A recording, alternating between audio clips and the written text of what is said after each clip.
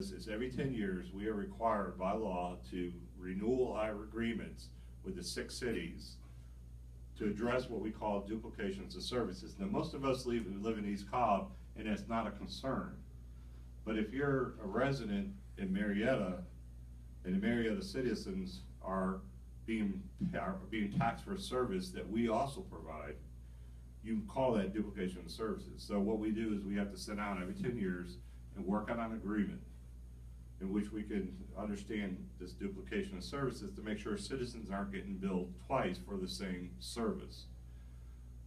Gwinnett, the first agreement was required back in after the 2000 census. So this is our second agreement. Gwinnett just got their first agreement done in 2009. We got our first agreement done within 2 years. We renewed the renegotiations of our existing one in about 6 months.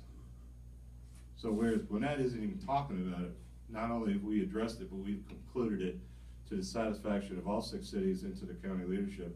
And what this means is that we're able to have our citizens, Cobb County can be assured that we're doing what we need to do to work well with the cities to ensure that everyone is getting a fair shake on their services that are being provided. Why is that important? Look at Fulton County. Fulton County has literally only 10% left of unincorporated Fulton County. And the reason is they did not have strong relationships with their cities. As a result, a bunch of new cities were formed, and it's now causing all kinds of chaos in Fulton County and those cities as a result. So the fact that we have good relationships with our 6 cities, and it's quite seamless and quite quiet, is something you can be proud of, because while other jurisdictions are fighting with each other, we're working together to make things happen.